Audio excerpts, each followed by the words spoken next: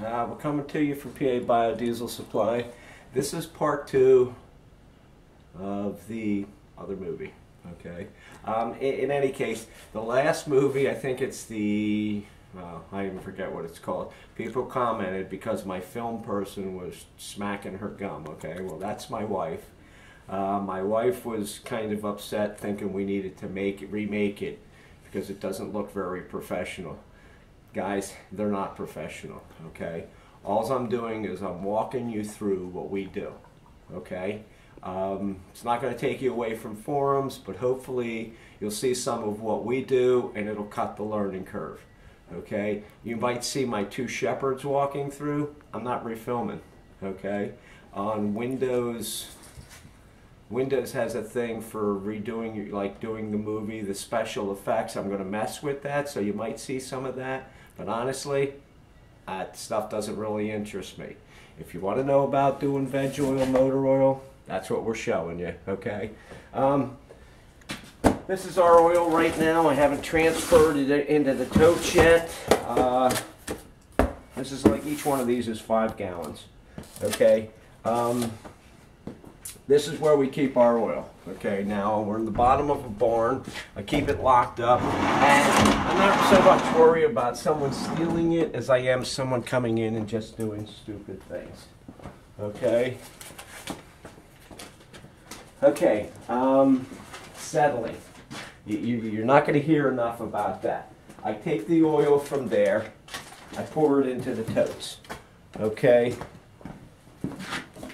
In the carboy, what you'll see like the milk stuff, the stuff that is settled out. So I pour it until I get into that, and then I keep combining whatever's left.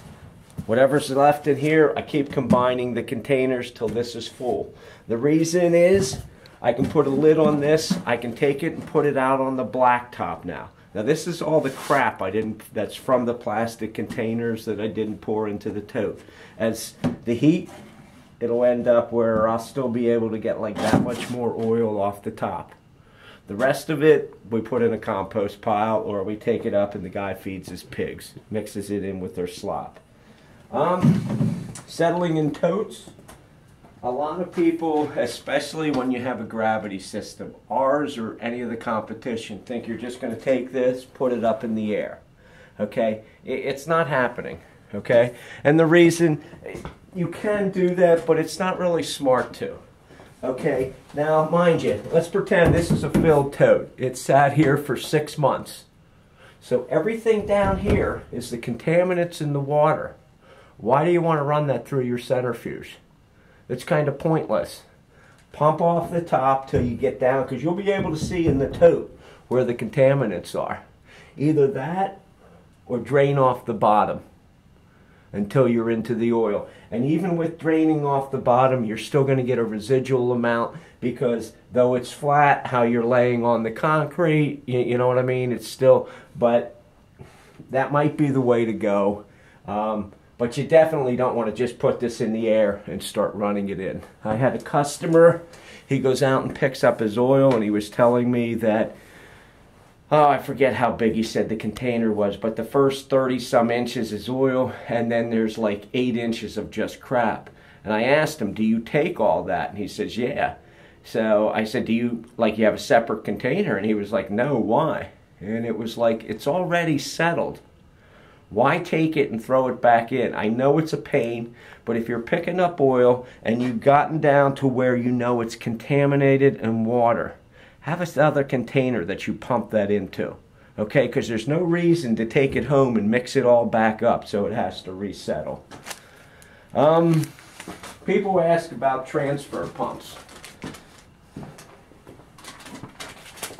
Once the fuel's clean, this is what we use. We've got 2 or 3 of these attached to our cone bottom tanks.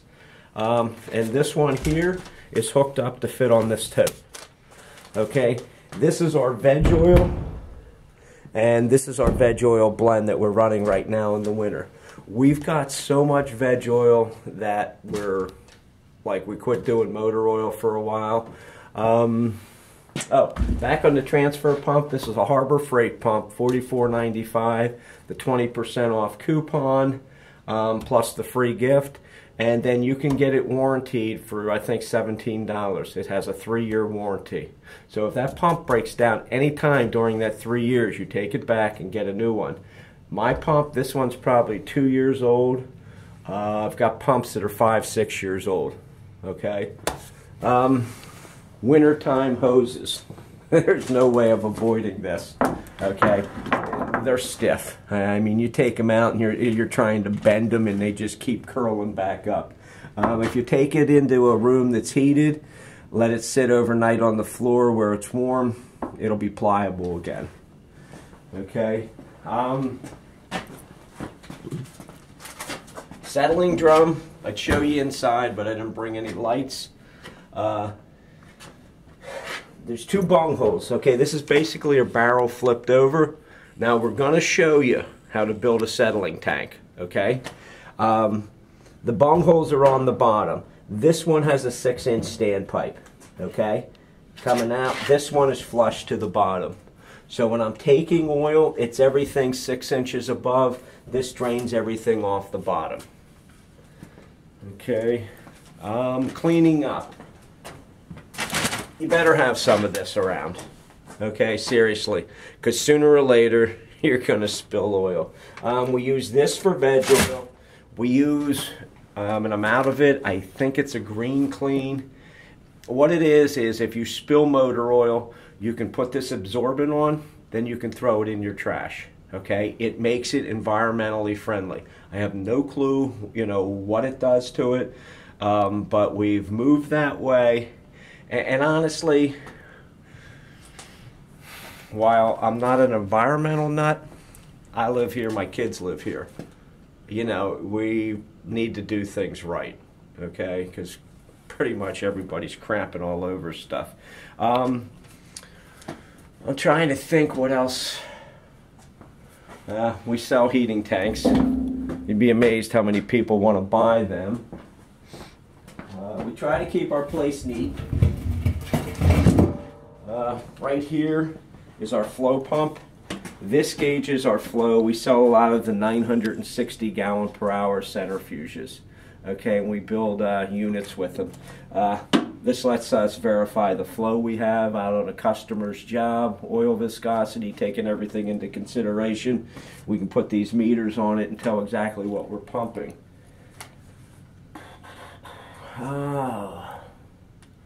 I think that's pretty much it. Guys, I really try to do the best I can. Okay, there might be a part 3. Honestly, a lot of times customer will ask me questions and I'm like, wow, that's good for putting in a movie. I'm not the best at explaining things. I can only explain things the way, you know, I understand them. There is a learning curve here, and the learning curve is doing oil. I'm hoping that if you watch some of the videos, it's going to knock some of that down. Do not let any of this scare you is not the right word. Make you apprehensive about getting into this. Okay, this is easy. Seriously, it really is.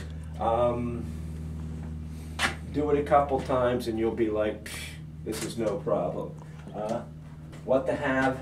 Paper towels, rags, because you're going to need them. Keep your area cleaned up. Picking up oil, storing oil, okay? Letting it settle. These are the important things that are going to give you a better product, and it's going to make it easier getting to that better product. You might see here some guns. My wife's doing a finger thing. That means wrap it up, because we know long movies, unless they have naked women or sports, no one's going to want to watch. These are the things that are going to make your end product just a little bit easier. Okay, we're PA Biodiesel Supply. Hope you like our movies. Thank you.